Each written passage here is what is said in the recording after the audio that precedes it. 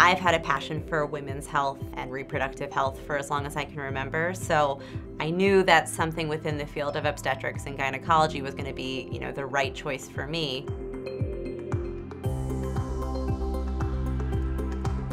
Mount Sinai is one of the premier centers for women's health in terms of clinical acumen, always sort of ahead of the curve in their medical advances and also in the research that's being put, into women's health. It was definitely a draw for me.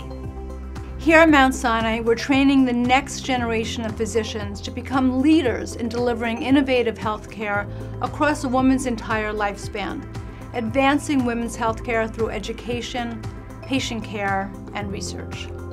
The fellowship gives us the specialty training that's really needed to focus your care on infertility patients and couples that are trying to conceive. It's that training that allows us to learn how to perform in vitro fertilization and care for IVF cycles, learns how to perform embryo transfers, and in general focus on the specific reproductive endocrinology within the greater field of obstetrics and gynecology. Mount Sinai's Division of Reproductive Endocrinology and Infertility has a long and proud history of training physician scientists to become leaders in our field. Our 3-year fellowship builds upon ABOG's and ACGME's core requirements and produces exceptional reproductive scientists. I can say I've already gained everything I was hoping for and more. Collaborating with the medical and pediatric endocrinology departments in the Division of Minimally Invasive Surgery, our fellows benefit from training in a multidisciplinary and patient-focused environment at the Reproductive Medicine Associates of New York, Mount Sinai's self-standing world-class fertility center. We are based in a large IVF center, a large volume practice called Reproductive Medicine Associates of New York. We have 5 different clinics located throughout the city in different locations.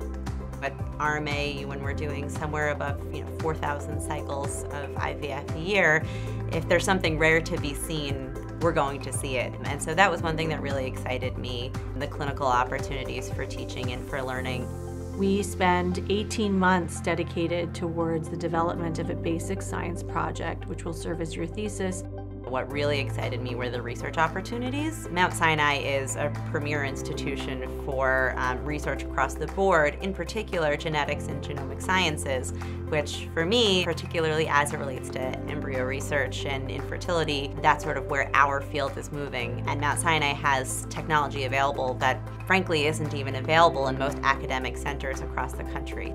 The commitment of our department to medical education is clear, as illustrated by the department's educational achievements, including consistently being highly ranked among core clerkships at the Icahn School of Medicine at Mount Sinai, and frequently recognized with school-wide teaching awards. At the end of the day, this is a clinical subspecialty, so it ultimately all goes back to the patient and what you are doing for your patients and where your passion lies in that. For me, I think that's what ultimately grounds everything that I do and everything that I'm learning. With all that we have to offer in educational resources, we know you will find Mount Sinai one of the best places to train.